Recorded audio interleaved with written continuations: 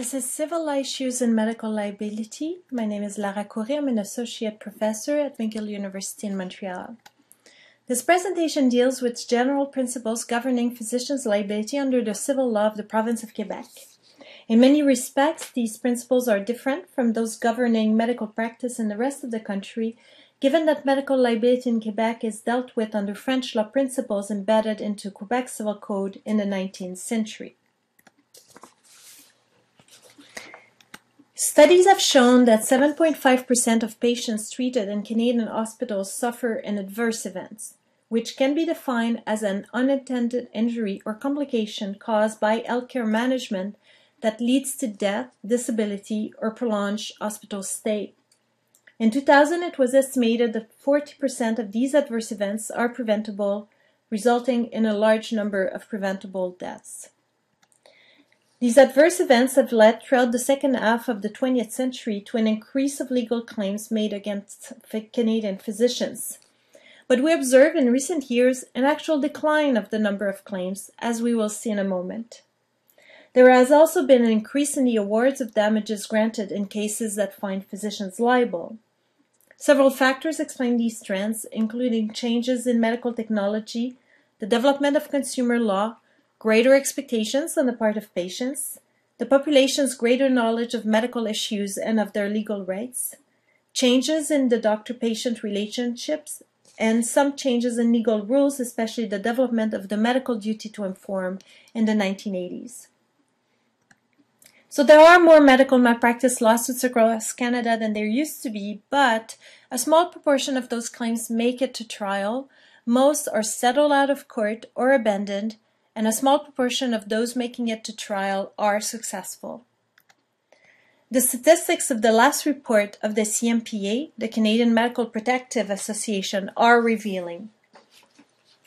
These are all the new cases filed against doctors in Canada between 2003 and 2012.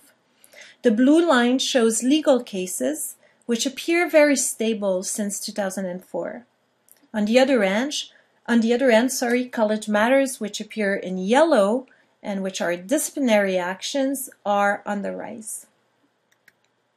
Looking at new legal actions per 1,000 members, we easily see that they are in constant decline since 2003. This slide compares Ontario, Quebec, and the rest of Canada.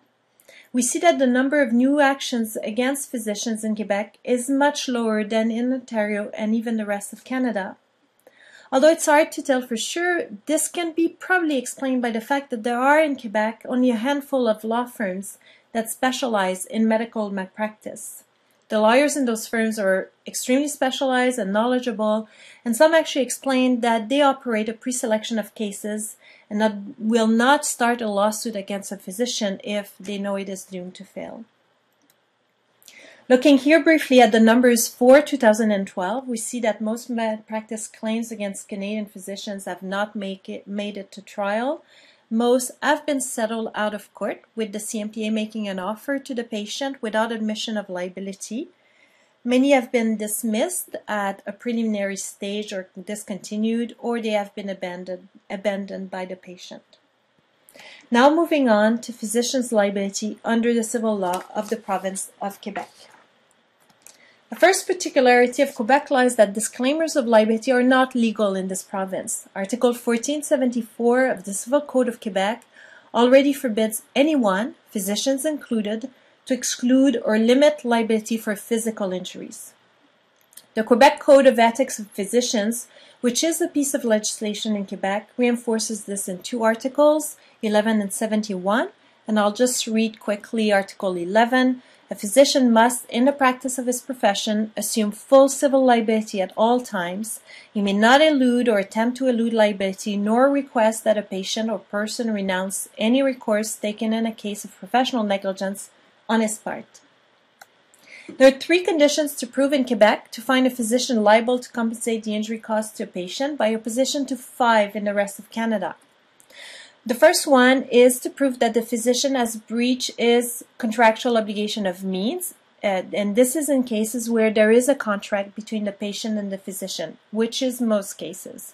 But in cases where there is no contract between a physician and a patient, the patient must prove fault on the part of the physician. The second condition is to prove that there is a causal link between the breach or the fault and the injury. And finally, the patient must prove that he or she has suffered injury. We will only discuss the first two conditions together. The test for proving that the obligation of means of the physician has been breached is to demonstrate that the physician has not used reasonable means to achieve the results sought. For example, recovery of the patient. There's no need. It's not a breach to prove that the result has not been achieved. Okay, one has to only use reasonable means to achieve that result. And the test for fault, where there is no contract, is to prove that the physician has not acted as a reasonable doctor would have placed in the same circumstances. As you can see in both cases, the physician is only required to act reasonably. When assessing the reasonableness of the means used or of the behavior of the physician, several factors may come into play, including the degree of risk involved in the procedure or treatment, whether or not the physician is faced with an emergency situation, the medical knowledge existing at the time of the events. Over average experience and skills will also be taken into account, including the fact that the physician is a specialist. The law, however, recognizes in Quebec, as in the rest of Canada, that there might be more than one reasonable way to test, diagnose, treat, follow up, etc. The Supreme Court of Canada recognized this reality for the first time in a Quebec decision, which later influenced the law of the rest of the country. In 1992, in Lapointe versus Lagardère, the Supreme Court wrote, "Given the number of available methods of treatment from which medical professionals must at times choose and the distinction between error and fault, a doctor will not be found liable if the diagnosis and treatment given to a patient correspond to those recognized by medical science at the time, even in the face of competing theories."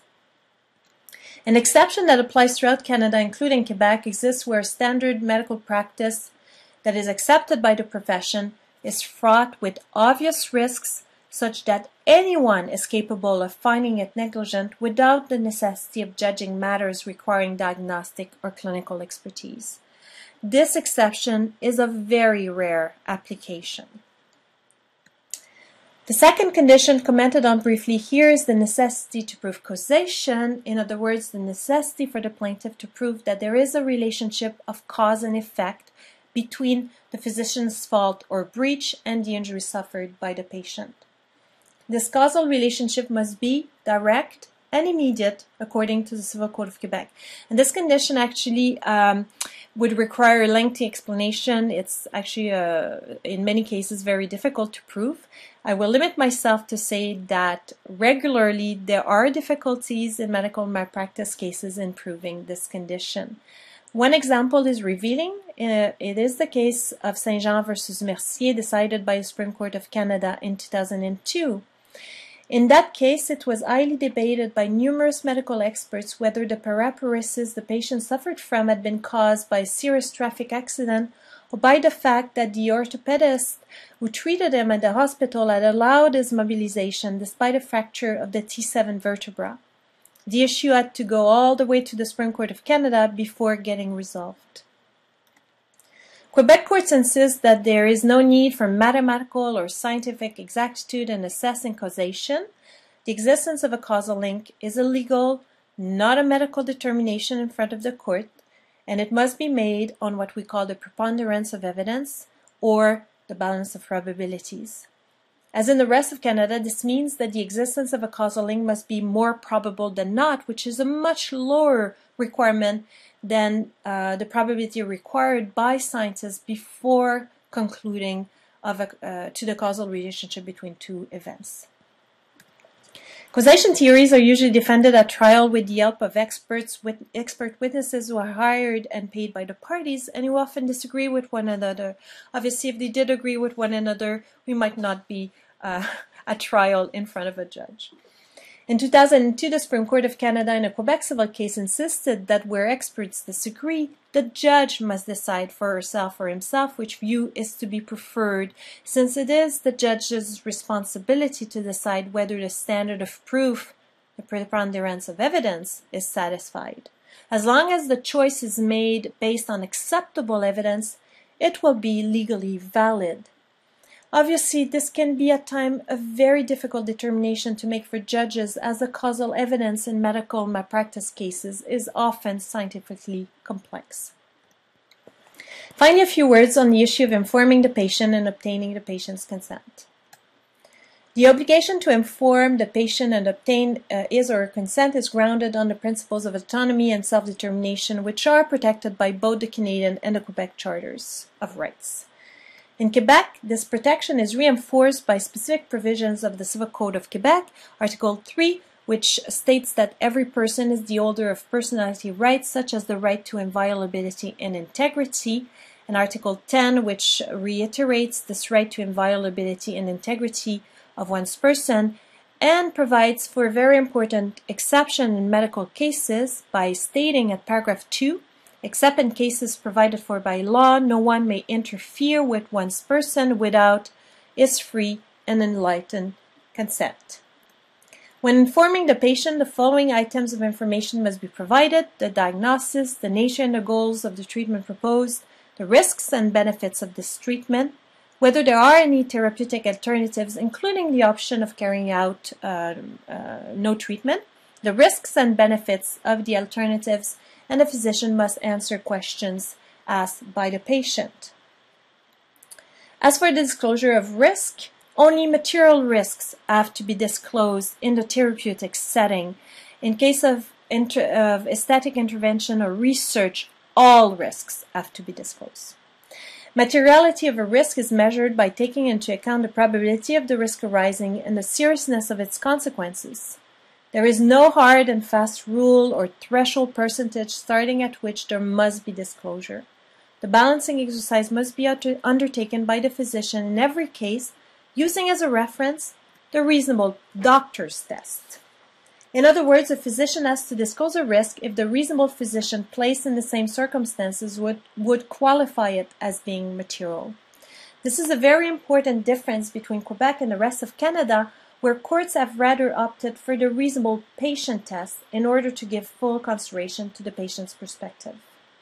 But given that Quebec's reasonable doctor's test also obliges to take into account the patient's characteristics, which could influence the seriousness of the consequences of the risk curing, it is possible that in practice there might not be such an important difference in the application of the two tests.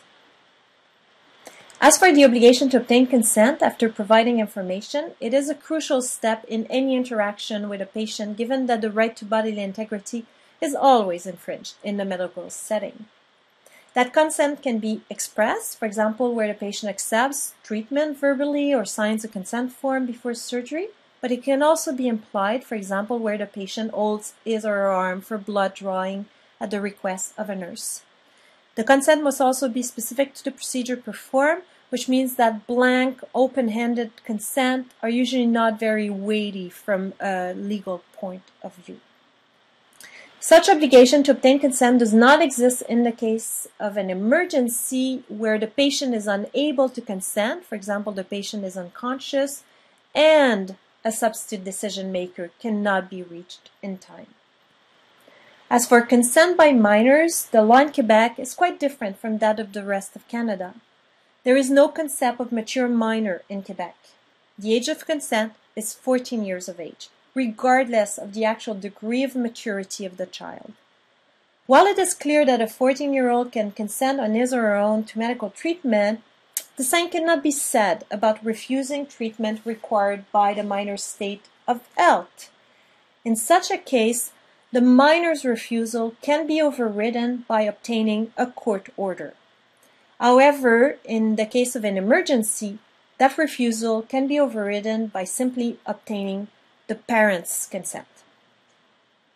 Finally, in cases where parents refuse necessary medical care for their child below 14 or emergency care for their child over 14, this refusal can also be overridden by asking for a court order. And this court order will only be delivered if the court believes the refusal is unjustified. Consent in the case of incompetent adults is also dealt with in the Civil Code of Quebec, which lists who can act as a substitute decision maker, and you have the list on the slide. The code also provides that a treatment authorization can be asked from the court if a substitute decision maker refuses treatment without justification. The Civil Code of Quebec also deals with the status of an incompetent adult's refusal of treatment by indicating that the wishes of that adult must only be taken into account. However, if an incompetent adult refuses categorically, and that may be difficult to interpret in practice, but that's the requirement. So if the adult refuses categorically care that is not urgent and does not relate to hygiene, a court authorization must be obtained before proceeding to treatment. The court will, at that time, obtain the patient's opinion and is asked by law to respect the refusal unless the medical care in question is required by the patient's state of health. Finally, contrary to several other Canadian provinces, the Civil Code of Quebec does not deal specifically with the status of end-of-life advance directives prepared by the patient before incapacity occurs. Quebec's Bill 52 on end-of-life care, which you might have heard of and which is currently being considered for adoption by Quebec's National Assembly, contains a detailed section on advanced end-of-life directives. Thank you very much for your attention. If you have any questions, don't hesitate to contact me.